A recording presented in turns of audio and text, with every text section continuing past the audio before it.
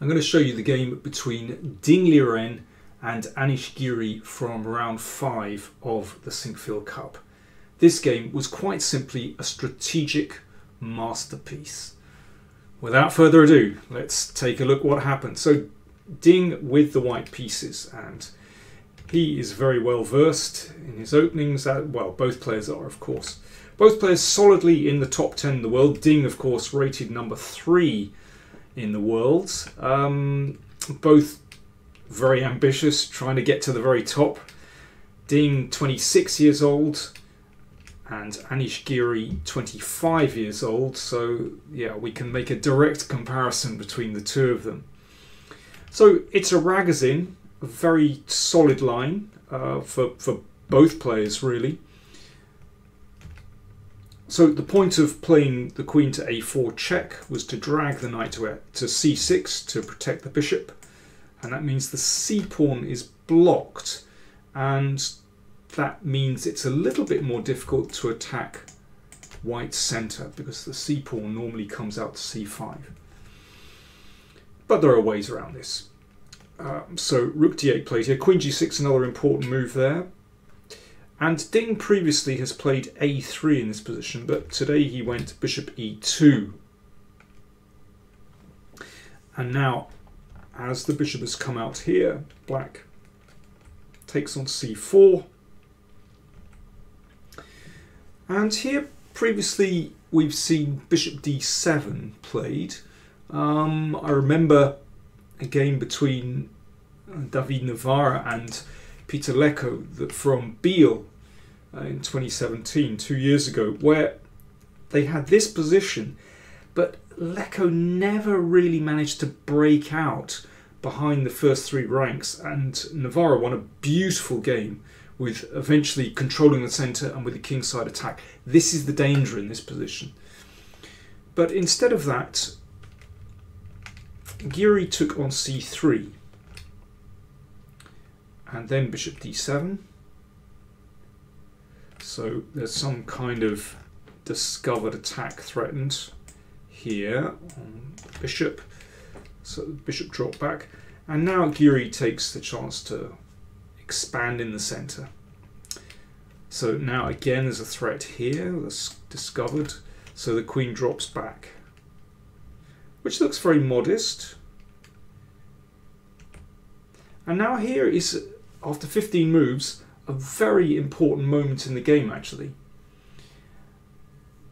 Black has to decide how to set up for the middle game. What kind of pawn structure do you want? And one crucial question is, do you leave this pawn on e5? Do you exchange here, or do you push forward? And I can see from the clock times that Giri thought for 17 minutes in this position. He was obviously a little bit unsure, and I can understand that. If the pawns are exchanged on d4, then this gives white a beautiful centre. Very hard to make any progress against that. And white's pieces are beautifully set up on the queen side to attack those pawns, or at least put pressure on those pawns. It's possible just to hold the position, let's just protect that pawn. But at some moment, black is going to have to decide what to do about that pawn.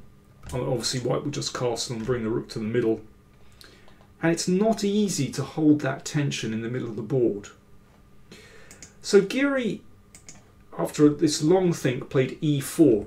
So now the pawn structure is rather akin to a French defence, actually, with colours reversed, where we have this solid pawn chain. Normally it's f7, e6, d5 here, and there's this pawn on e4. Now very often in the French you can use that pawn here as a spearhead for an attack on the king side, but obviously here black is lacking a few minor pieces. Crucially, that bishop, which would be on d6, simply doesn't exist in this position. So actually white castles very safely and black can't really build up an attack. So that means there is potentially a problem with that pawn, actually. Obviously blocks the bishop at the moment, so that bishop on f5, not a beautiful piece. But Giri has done this because he can at least put some pressure on this pawn, so it's not possible for white to advance here, for example.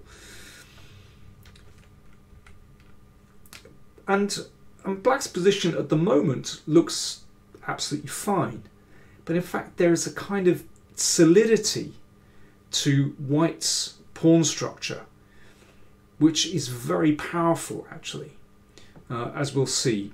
Over the next few moves it might be possible for black to play b6, and I'll explain why that could be important in a moment.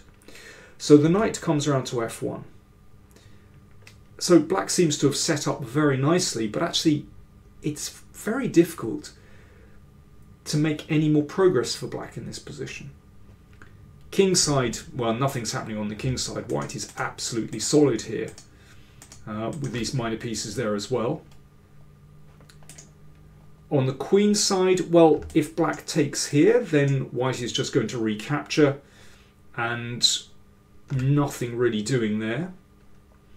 So yeah, hard for black here, but white can improve the position slightly. Now here is another moment where b6 might be possible, but Giri played queen g5. Now I guess he's perhaps looking to do this on a good day to force the knight away and perhaps get a little bit of pressure on the king side. But queen b1 is an excellent move, attacking the e-pawn, and Giri advanced the f-pawn, which looks all very fine actually, but this creates long-term weaknesses. This isn't really an attacking move. It's very rare that black will be able to force through f4, and actually, as is so often the case, you know, we have to think about this open diagonal and the weakness of the second rank once that pawn has moved from f7. I go on about this a lot in my videos. In fact, we only need to look back to the game between Caruana and Aronian from yesterday to see what happens when, well, both sides advance their f-pawn in that game, with, yeah, potentially, you know, fatal consequences. Okay, let's see what happens here. Now this next move, excellent move from Ding. Pawn takes pawn, rook takes pawn. Now first glance you think this looks very strange to give up this important point in the middle of the board, and particularly when there's, you know, it exposes an isolated pawn here. But this is excellent strategy because that rook sits beautifully on d4. If there's an exchange, then the pawn structure is fine again, and in this kind of position, well, black has to be very careful because that queen is looking to invade here, and the knight looks very wobbly on a5. You can see that white has this wonderful mass of pawns and pieces in the centre of the board, but black, well, I think every picture tells a story. Black is split between two sides, and the combination of loose pieces on the queen side plus a weakened king along here and along here, this is actually quite an unpleasant position for black. Okay, let's go back. Let me see. So that's the position. Rook d4 just played. Bishop f7, very understandable to cover this diagonal. Still doesn't look bad at all for black. But let's see. Rook d1. This is starting to look ominous for black. Again, it's possible to exchange here, but once the pawn structure is straightened out, then this is tricky. If the rook goes back here, then the queen starts to invade, and that's rather nasty. You know, that pawn is vulnerable. Well, all kinds of pieces are vulnerable here.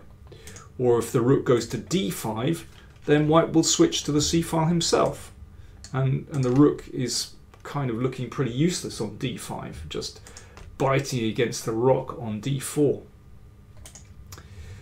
So after white has doubled on the d-file, then the rook steps aside, but now of course Ding controls the d-file, and this is very, very difficult for black. Even though, you know, you'd think there's potential to attack this pawn if black can win this pawn all very well. But actually, Ding has judged this position superbly, and he's appreciated that in fact black is in massive trouble here. This pawn is a weakness, and when that's protected, then black is exposed on the first and second ranks. So this next move is beautiful. Really great move, bishop b5. So a couple of things. Well, the bishop might well come into d7, attacking the rook and the pawn here. It also prevents the knight coming back to c6, because it could be that that will simply be exchanged off, and then the rooks will invade. Well, first of all, let's see what happens if that pawn on c3 is taken. Then, in fact, bishop d7 is just very powerful, hitting the rook. And once this one, the f pawn goes, then of course the e pawn goes. If a6, then that's a nice deflection. If the pawn is taken, then the bishop comes in and this pawn will drop again. And if the queen drops back, then let's go in. And then you can see how dangerous this is with the rooks invading. And again, once that one drops, this one drops, and that's fatal. My computer thinks that rook c7 is a possible defense, but I can understand why Giri would be very reluctant to play a move like that, because it allows the rooks to invade. How comfortable would you feel if your opponent had suddenly doubled rooks like this, hassling the king?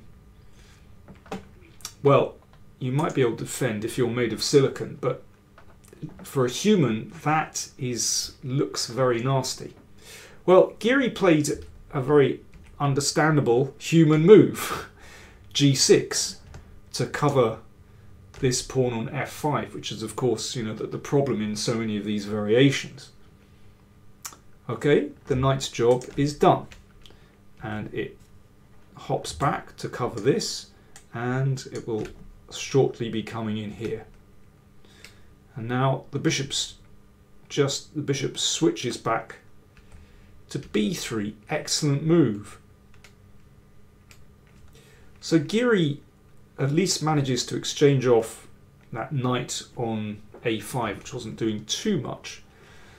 But this pawn structure is very helpful for white. As we'll see, this b pawn can support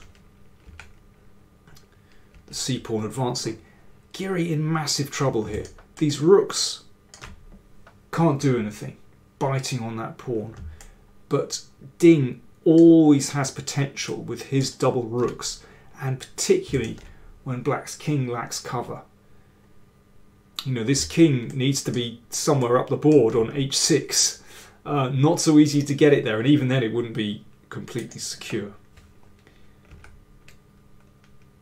So I think understandably Giri plays here b5 to try and get his rooks back in the game. He needs counterplay desperately.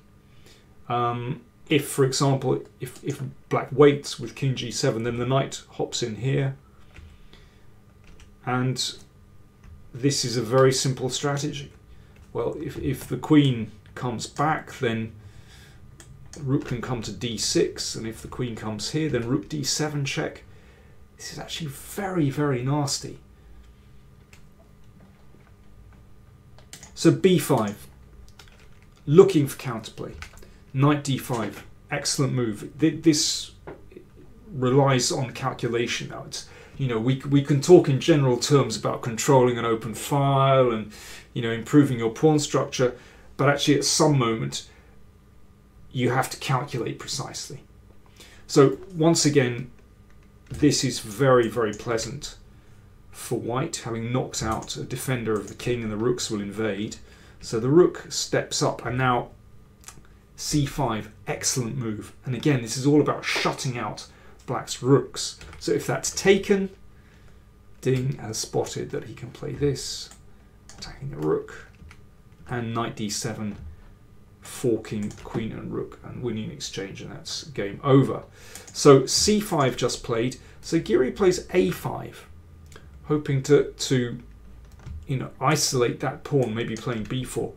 Another excellent move from Ding, and this is good judgment, because at first you'd think, well, this looks a bit funny to give your opponent the chance to create a protected passed pawn on a4. a4 didn't happen, but let me just show you what could occur after that. So knight c3, hitting this one. If the bishop comes to a4, we've got a trick. We can take this pawn. So rook b8 to defend that pawn. And now the rooks invade. And then knight d5. This is just horrible.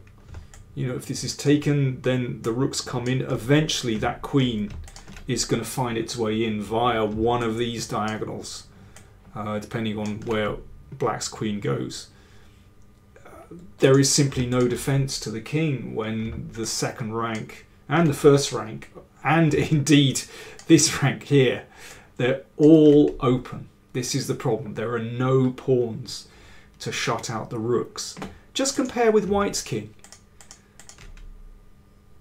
That's the story of this game. White's king completely safe, black's king exposed. Okay, so b4 has just been played.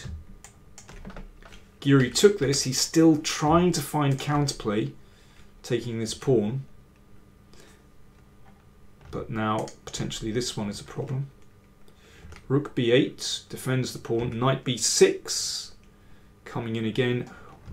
If this is taken, then I'm sure you can see it ends up in a knight fork on d7. So bishop e6. And the knight comes in, forking again. So that forces the exchange.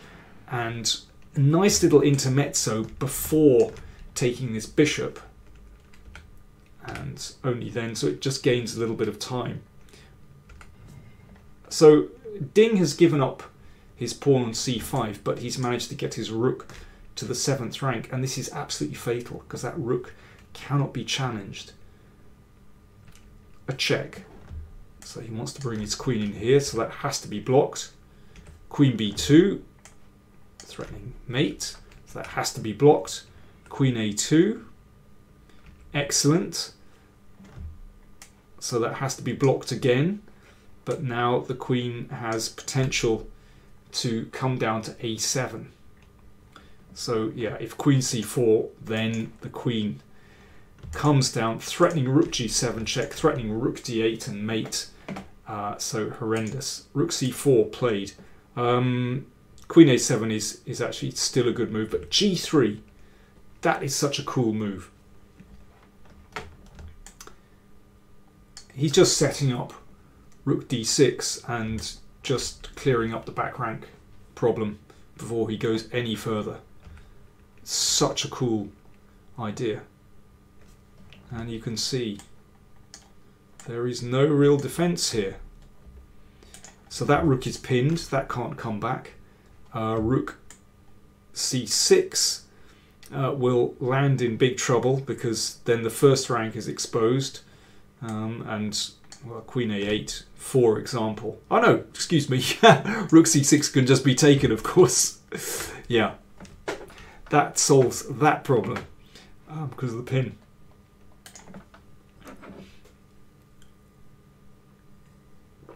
So king f8 played, escaping the pin.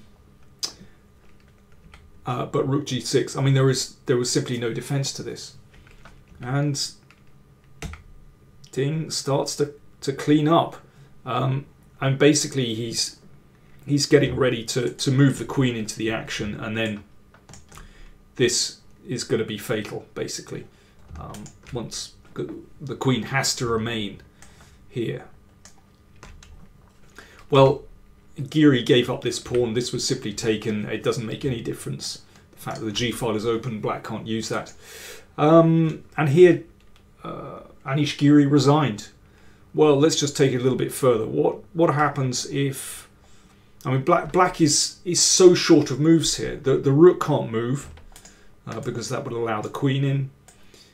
This rook can't move from the first rank. Okay, let's try king e8. So queen a7. Let's move the queen in finally. Threatening some kind of devastation here. So let's block, take, queen takes, the queen shuts, just cuts back. Threat, rook h8. Finally, the queen enters the game, and that really is fatal. And just check out the king positions. Again, that's the story. White's king has cover, black's doesn't. Brilliant, brilliant game from Ding, who understood the strategic subtleties of this position so well. And I have to say, I think Anish Giri was completely outplayed there. So Ding joins the leaders. So we now have Vishy Anand, Fabiano Caruana and Ding Liren on +1 in the lead. After 5 games, we've got a free day and then the remaining 4 games of the tournament to come. Remember, if you want to subscribe to the channel, then do click on the button below. Free to subscribe, of course. And if you want to support the channel, do check out the links to PayPal and Patreon.com in the video descriptions. And do check out all the other playlists available. We've got over 1,000 videos on this channel and there's some interesting stuff there. Thanks for watching.